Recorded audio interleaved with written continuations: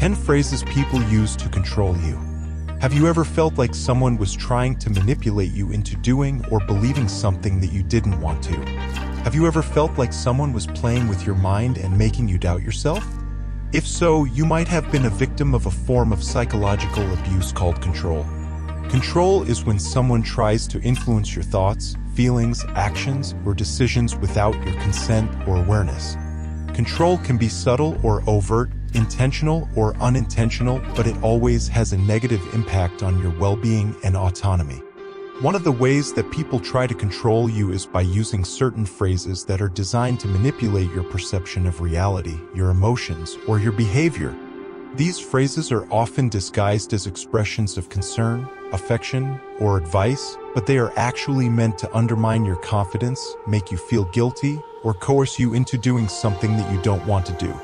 By being aware of these phrases, you can protect yourself from being controlled and assert your boundaries.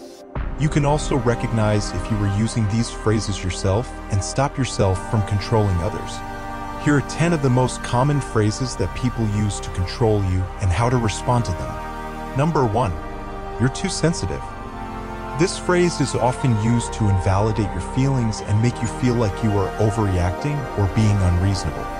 The person who says this is trying to avoid taking responsibility for their actions or words that hurt you and make you feel like the problem is with you, not them. They are also trying to discourage you from expressing your emotions or needs and make you feel ashamed of them. The truth is, you are not too sensitive. You have the right to feel whatever you feel and to communicate it to others. Your feelings are valid and important, and they deserve respect and empathy. If someone hurts you, they should apologize and try to put it right, not blame you for being hurt. Number 2, you don't know what's good for you. This phrase is often used to undermine your judgment and make you feel like you are incompetent or ignorant. The person who says this is trying to impose their opinions or preferences on you and make you doubt your own decisions or choices. They are also trying to make you dependent on them and make you feel like you need their guidance or approval. The truth is, you do know what's good for you. You are the expert on your own life, and you have the right to make your own decisions or choices, even if they are different from what others want or expect. You have the ability and the responsibility to take care of yourself and to learn from your own experiences.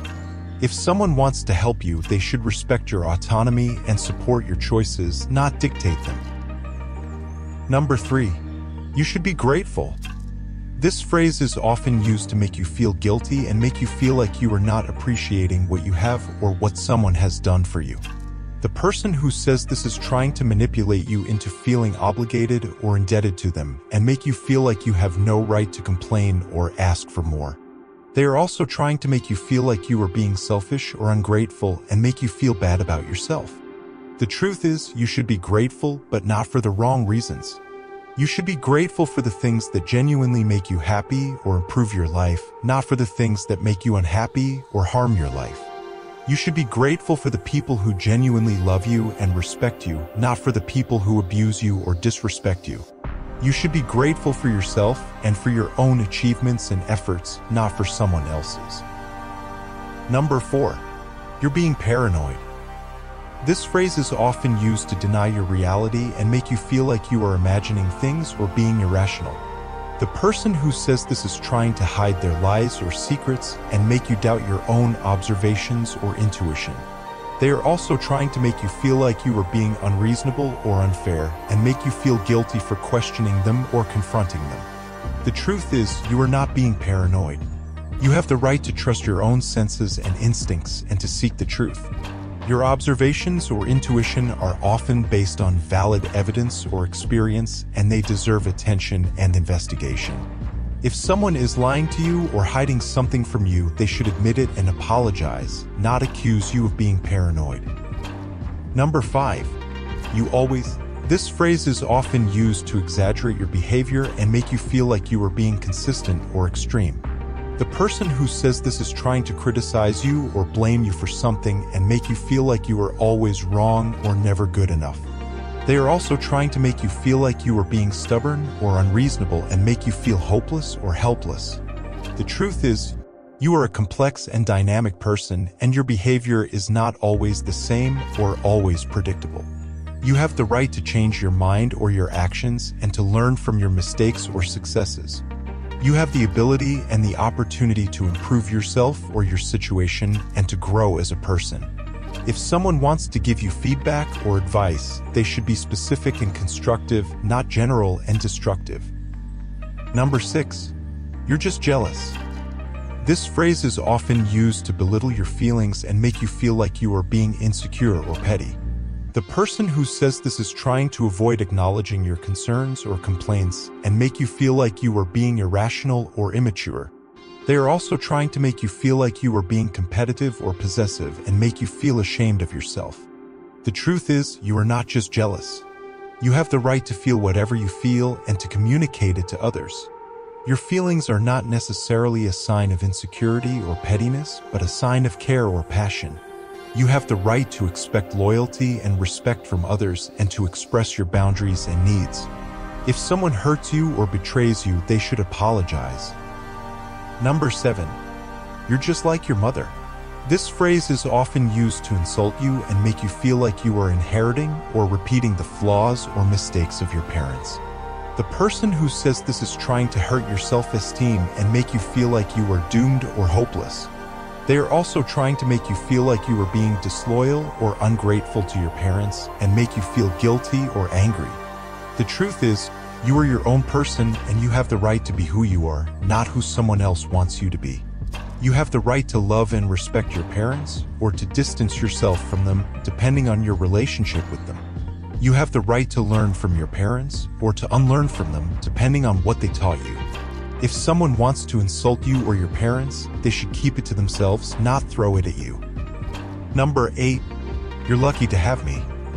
This phrase is often used to make you feel like you are unworthy or undeserving of the person who says it. The person who says this is trying to boost their own ego and make you feel like they are doing you a favor by being with you. They are also trying to make you feel like you are dependent on them and make you feel afraid of losing them. The truth is, you are not lucky to have them. You are worthy and deserving of love and respect, and you have the right to choose who you want to be with. You are not doing them a favor by being with them, you are doing yourself a favor by being with someone who makes you happy and supports you. You are not dependent on them, you are independent and capable of taking care of yourself. If someone wants to be with you, they should appreciate you and cherish you, not take you for granted and threaten you. Number 9. You're not the person I fell in love with. This phrase is often used to make you feel like you have changed for the worse and make you feel like you were disappointing or betraying the person who says it.